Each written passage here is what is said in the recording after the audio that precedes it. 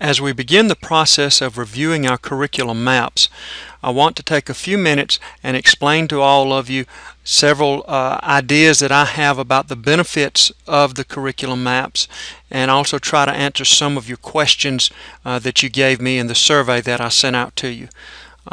One of the first things I want to let you know is that we're not doing this in a vacuum. I've spoken with people either in person or on the telephone or by email at several different schools, asking them how they handle their curriculum, getting ideas from them about what they do, confirming some ideas that we already have about what our curriculum maps need to be and need to accomplish. And the schools that I spoke with are schools that are very much like ours. They're schools that have a student management system like RenWeb or some equivalent. They have a learning management system in many of their many of their classes like Moodle, and in addition to that they have a curriculum management system. Some use curricula plans, some use other systems.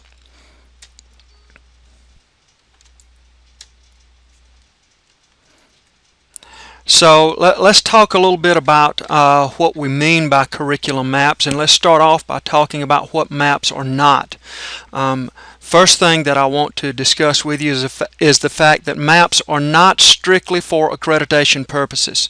I know that in the past, about 5 years ago, we frantically put together curriculum maps, put them together and sent them off for accreditation, and to be very honest, many of us have not looked at those maps in the last 5 years. With what we want to accomplish with ours, that's not what we are doing. That's not what we want maps to become. At the same time, maps are not going to be daily lesson plans. These are not something that administrators or myself or you go in and have specific things that you're going to do on a day-to-day basis in your classroom within this particular part of the curriculum map. The software will allow you to do that if you choose to, but that's not something at this point in time that we're looking at doing. Other things are maps are not specific page numbers. Many of the maps, including my own right now, have a specific page number or specific references to chapters in the book that I was teaching at the time that the map was written. That's not what a good curriculum map should have. And kind of to follow up with that, maps are not driven by a specific textbook. Several of you had the concern that I've changed textbooks since then, so the map needs to be redone. Well, that may be the case right now, but as we work through our maps, we want our maps to be something that are not going to need dramatic changes just because we change a textbook. Our maps should drive us to adopting textbooks, not our textbooks mean that we have to change what our maps are. So that's a little bit of what our curriculum maps are not supposed to be.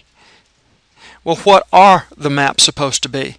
Our maps should be a basic overview of all the concepts and objectives and standards that are covered throughout a course. They should be just what maps mean to all of us. It should be a map, it should be a layout, it should be a blueprint of what we're going to do in this course over the entire year or semester that we have these specific students. It doesn't have to say specific times that we're going to spend 30 minutes on this thing or 45 minutes on this thing. It does need to have broad time frames in there. It also needs to have broad concepts and objectives, but not down to specifics of I'm going to use this specific page, I'm going to do this specific thing. That's not what we're needing out of our maps. We need our maps for continuity throughout the school and to have some level of accountability throughout the school. And we'll go into those two things in a little more detail in the next few slides. And also, maps are something that we will be using and we will be reviewing regularly throughout the year. Now, I don't want you to panic at that and say this is one more thing that I'm going to be asking you to do. What I'm asking you to do is become a better teacher, and by doing part of that is going to be going over our maps and reviewing to be sure, yes, we're on pace, no, we're behind, what have we got to change? I didn't like the way this worked, so we need to change it for next year. A constant review of what we're doing here. What do we mean by continuity? Well, we've got two different levels, I would say, of continuity here. First of all, we want to look at the continuity all the way from our pre-kindergartners up through our 12th graders. We are unique to any public school systems in that we can have a broad overview of the entire system within our same campus. And we need to be sure that what's happening in 3rd grade science supports what's happening in 4th grade science and 5th grade science and so forth all the way up the line. So as academic dean, part of my job is to look at everything and be sure that within each school we are accomplishing what we need to, but that we're accomplishing it in a way that's going to mean that the students are prepared for the next step. So we want to have that continuity from one grade to another and from one school to another. Another reason that we need the continuity, or that it's important, is just from a teaching staff. As you see there on your screen, I looked, and 70% of our teaching staff have been at Prince for 5 years or less. And if you look even closer at that, some that have been here 6 or 7 years are teaching maybe in a different school, at least in a different subject area or a different class within the same subject area than they were at that time. So we've had quite a bit of change in that. Now, that's not necessarily change because of people leaving. Some of it is, but some of it is simply because our school has grown so much. But what all of that means is that what was done 5 years ago, if it's not being evaluated and reviewed and looked at on a regular basis, we don't really know what's happening today in our classrooms compared to what we say is happening in there. So that's another important aspect of this, is that we can have some continuity so that when there are teacher changes, when there are people that come in, we've got a document to hand to them as opposed to here's the textbook. All of us have been in that case before, and all of us have seen what happens in those situations where with all the good intentions we hand a teacher a textbook, and all of us have been in that position where it's taken us 1 to 2 to maybe 3 years before we feel comfortable that we're going at a pace and we're covering what we need to cover. So if we can get the continuity like it needs to be within our curriculum maps, then it will take that burden away and make it a much easier transition when we have changes in that respect. What about accountability? Well, if we do not have some level of accountability, if we do not have some level of oversight by myself and by the principals, we can't tell our parents, we can't tell our constituents what exactly we're teaching. So we need some level of accountability. By doing our maps, we'll have a pacing guide that we know has been looked at not only by a classroom teacher, but it's been looked at by administrators, and we've said, yes, this is the concepts, these are the concepts that we want to teach in this particular class. These are the things that we expect to be done, and this pacing we believe will allow us to do that. It gives us a little bit more of an idea of what's going on in the classroom. It also gives us as administrators a little bit more oversight so that when we come to your class to see what's going on, we've got that assurance that you're on the pace that you need to be to accomplish all the goals that we've set out for this particular course. A good example of this that I recently heard in talking with other people is, suppose you were about to build a house. If you've ever gone through that process, sometimes it's a long, drawn-out process. It can be painful for us. But how many of you would start building a house by simply going out and laying some stuff out on the ground and then going to the store and buying a few boards and coming back? And maybe go buy a couple of truckloads of brick and come back? I don't think any of us would. We're going to have a complete blueprint of what we expect that house to look like before we ever start. So I want you to think of our curriculum maps as that. It's a blueprint of this is how we're going to get to what we need to. If any of you have gone through building a house, some of the most frustrating things would be getting all the subcontractors lined up so that when one is finished, the next one's ready to go in. So think of that in think of that same type of process as we look at our curriculum maps. We want to be sure that we're ready for the next step when we get through with what we're at. So that's just kind of an overview of what curriculum maps are, what they are not. Now, the big question that many of you have is, well, why can't we just do this within RenWeb? Why can't we do this within Moodle? Why can't I just keep the Word documents like we did a few years ago? Why have I got to learn a new system? And I want to give a little bit of time to try and answer that. A new system like Curriculaplan, and I'll tell you a little bit more about my findings with Curriculaplan in just a couple of minutes, but makes it much easier to look at an entire overview of a particular subject area at one time. Recently, in the last month, the math department, we have sat down and we've gone through all of our standards and all of our what we're presently teaching in all of our classes. It took 4 days to do that. I took each teacher out of the classroom for about 4 hours one day, and we sit down and we went through this in small groups. Before that, the teachers had gone through and matched up the standards, or said, yes, we're teaching these, no, we're not teaching these. And after we went through this process, we found some holes in what we were teaching. Now, it was a very good exercise. However, it probably took 40 to 50 man-hours to find out that we've got some holes. Well, once we've got a system in place and got everything up to date and to this extent that we want it to be, that 40-hour process can be done much quicker, probably in 3 to 4 minutes, and we can see what holes we might have. When we get back our achievement test scores or our SAT scores, and we begin evaluating those, and we look at those and see that we are weak in a specific area. Suppose that we see that our students are trending downward in their computation in math, for example, or in their reading comprehension. Then we can go back and in just a few keystrokes, probably in the matter of a few minutes, we can see where we're teaching these specific things. And how are we teaching these things? Are we teaching them well?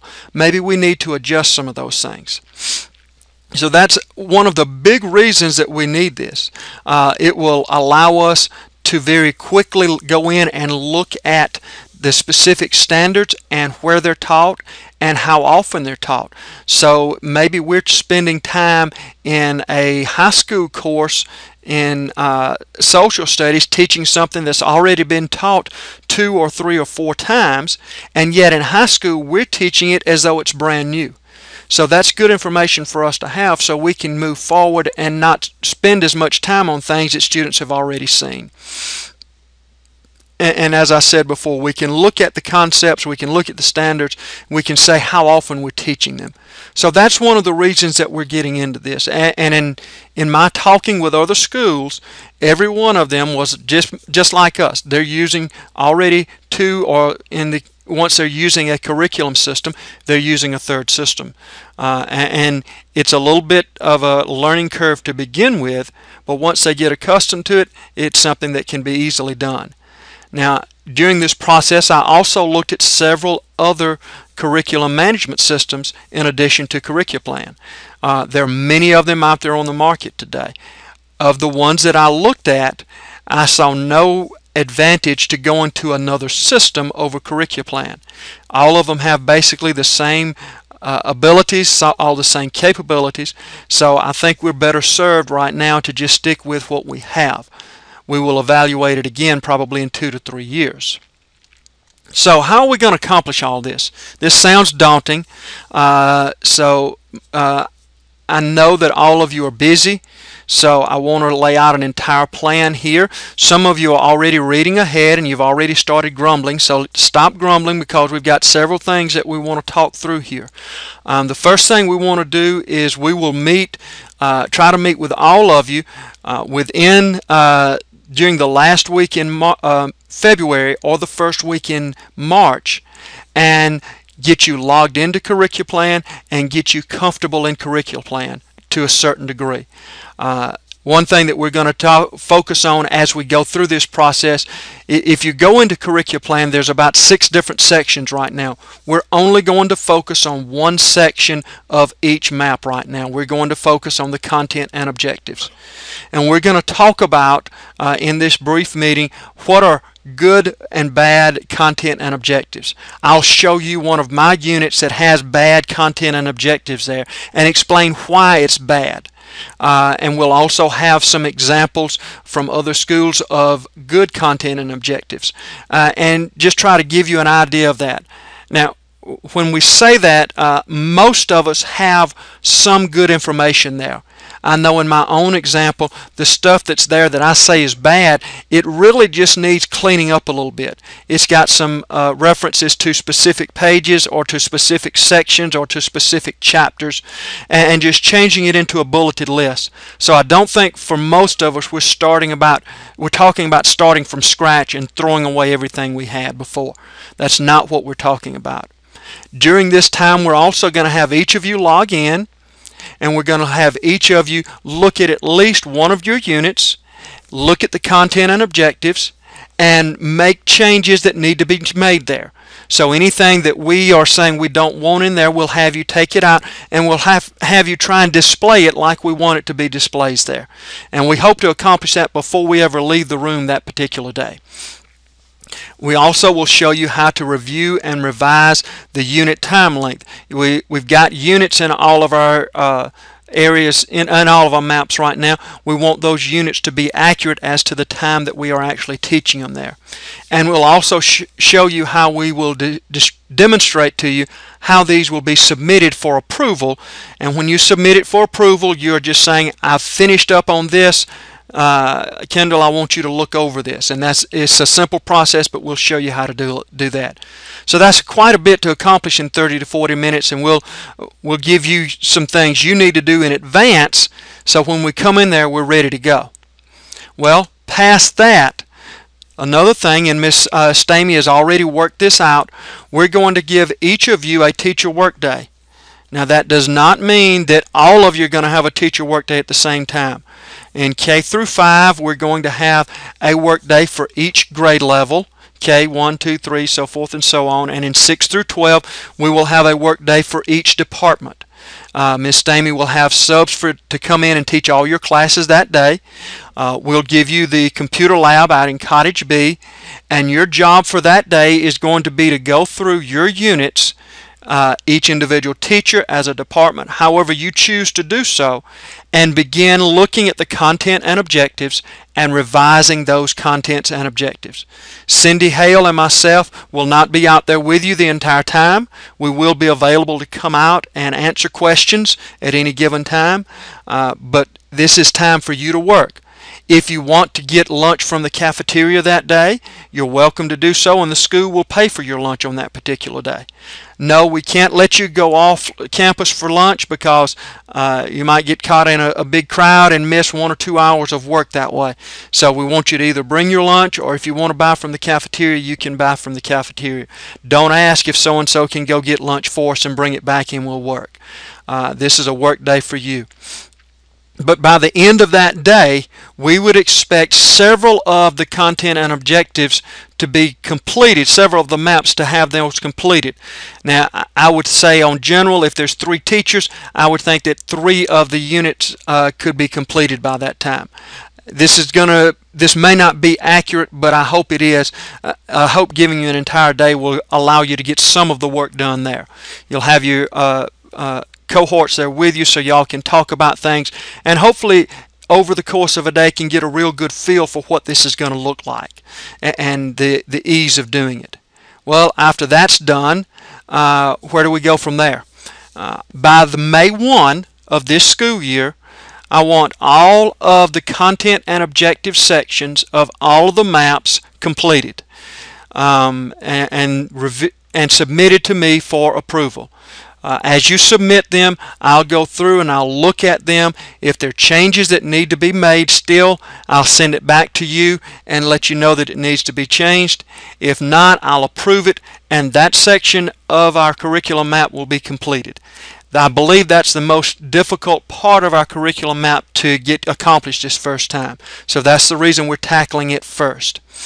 So just be sure that that you understand this is expected to be finished by May 1. And we do want good work, so hopefully the day that we're giving you in March to get this accomplished will get you started on it. I'm sorry we can't give you any more time to work on it, but hopefully once you get started there in March, you'll find that it's relatively simple to get the other knocked out as time permits during the school year. But by May 1, I will expect all of them to be submitted with the content and objectives reviewed and necessary changes. What I will do then is, before the last day of school, I will send it back to you as that part as having been approved. So you'll be able to see, before you leave school this year, a huge chunk of the curriculum map completed at this particular time.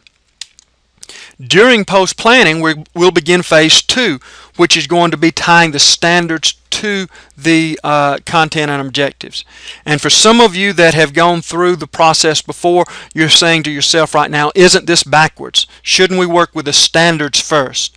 And I would say yes. Under normal cases, we would start with the standards. And if any of you want to do that, you just tell myself or Miss Hale, we will delete the map out that is there now and let you start from scratch. And you can go with the standards first and then create the content and objectives from that. We've got no problem with doing that.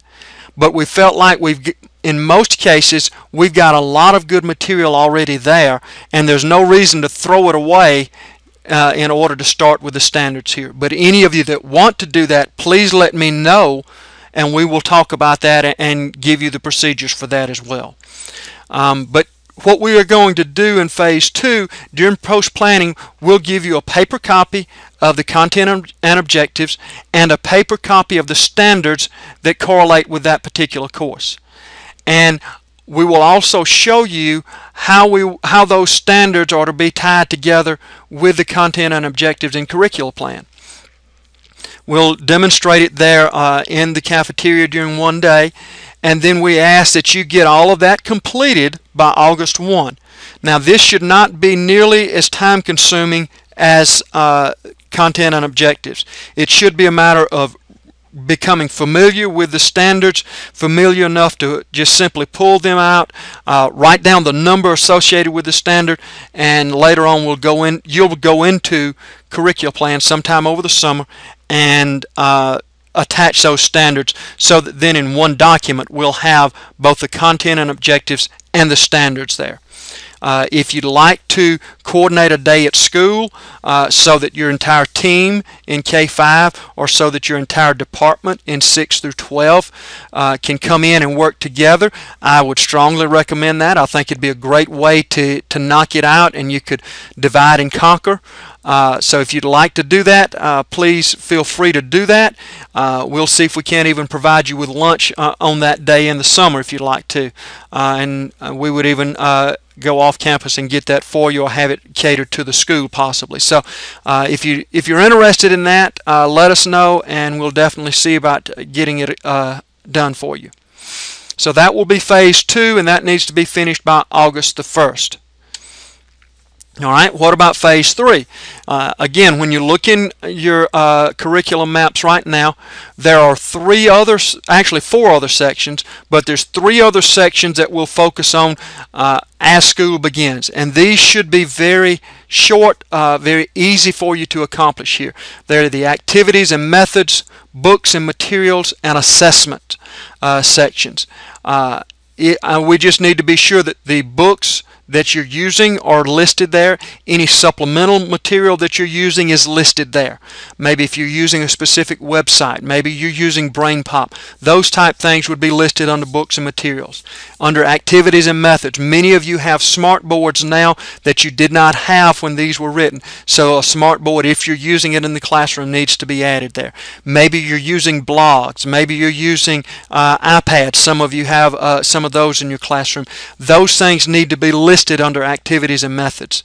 And once we get also assessments, maybe you're doing papers, maybe you're doing portfolios, quizzes, anything that you're using to assess each of the units. So much of the stuff will be standard from unit to unit, but there might be one specific unit that you're only doing portfolios on. If that's the case, then you'd want to list portfolios only in that specific unit. But that stuff will need to be reviewed during the month of September, and we will get that reviewed, revised, and approved just like we did with the standards and just like we did with the content and objectives. So all the time, every time you go through and change something, it's going to be sent to myself, to me, to review and look at and be sure that it's up to where we want it to be. Then the final phase of our review of all our curriculum maps is going to be the biblical integration.